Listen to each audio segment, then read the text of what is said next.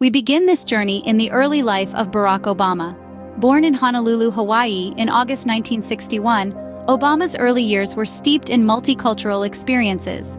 His father was from Kenya and his mother from Kansas. This rich blend of cultures would later shape his worldview and political ideology. On to Donald Trump, born in June 1946 in Queens, New York. Trump was born into a wealthy family, his father being a successful real estate developer. This early exposure to the world of business would later define Trump's approach to politics and governance. Fast forward to their political careers.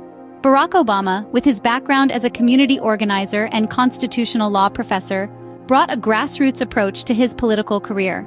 He served as an Illinois state senator before making history as the first African-American president in 2008. Donald Trump, however, took an unorthodox route to the White House. With no previous political experience, Trump leveraged his business acumen and celebrity status to secure the presidency in 2016, promising to make America great again. Their presidencies, too, were starkly different.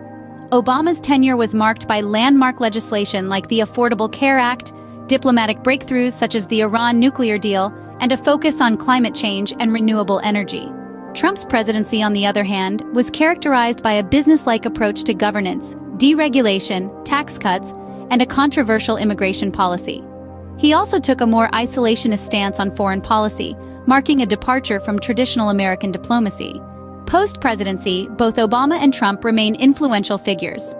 Obama continues to advocate for issues close to his heart, such as healthcare and climate change, while Trump remains a powerful voice within the Republican Party. In conclusion, Barack Obama and Donald Trump's presidencies offer a fascinating study in contrasts.